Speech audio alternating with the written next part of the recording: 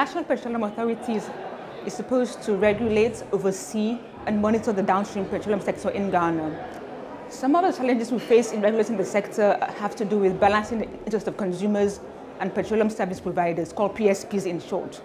In terms of consumers, we have to ensure that they have reliable products, affordable products, available products, good quality products at all times. In terms of PSPs, we need to ensure that they can recover their investments, meaning that cost of providing the service is remunerated. So like shipping costs, because normally they import all their products into Ghana from overseas. So that can be very expensive in terms of foreign exchange controls, transportation costs, shipping costs, customs duties costs and everything. So we need to ensure that they recover those costs in terms of the output of the products at the pump.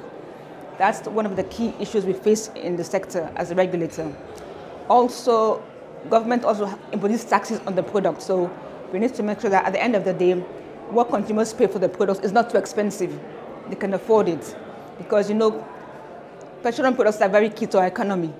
The minute they go up, it affects prices of food, local transportation, everything goes up. So we need to balance that to make sure that it's available, but also affordable.